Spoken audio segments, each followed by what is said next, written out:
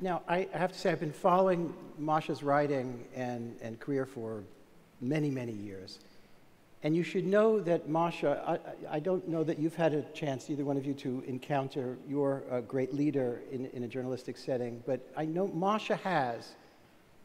And it was over an issue so absurd that it's the only time where I really think that Putin ever resembled a kind of Trumpian comic dimension. Can you tell that story? So one time I was editing. You were the editor of a magazine that was similar to National Geographic, in a way. Right. Around the World. Or yeah, it's called Around the World. It's the biggest magazine in Russia and the oldest. And it's a popular science magazine. And the reason I was there was because I felt like I couldn't do political reporting anymore. And this was a wonderful place to hide out. And then Putin decided he really liked the magazine. And he asked that I send a reporter to cover his hang gliding with the Siberian cranes. And I said... Take note, hang gliding with big old birds. Right. Okay.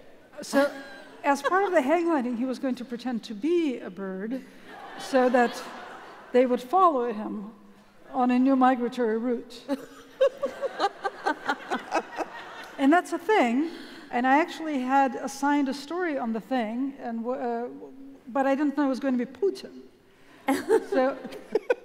So I said I would rather not send a reporter. I have a story assigned on the project of repopulating the Siberian cranes, but I would really like to stay off the plane that is going with Putin, because and this was not a brave journalistic stand. I said, because the reporter is going to see something that you don't want in the magazine, I was telling the publisher, and I'm going to then publish it, and then you're going to fire me.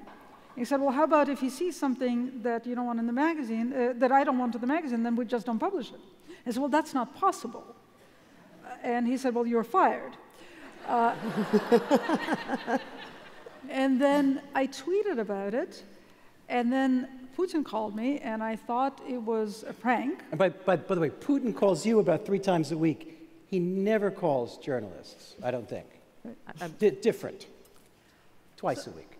So I thought it was a prank. So I was trying to figure out something witty to say because it was going to be posted on YouTube, and I couldn't come up with anything witty to say. And then he said, I heard that you lost your job, and I was unwittingly at fault. And could we come and could we meet about this and talk? And I said, sure, but how do I know you are who you say you are? And he said, well, I'll show up for the meeting. And that was funny. And then I went, and the first thing he said to me was, I like kitties and puppies and little animals. And that was a line that was intended to convince me that he was serious about nature conservation.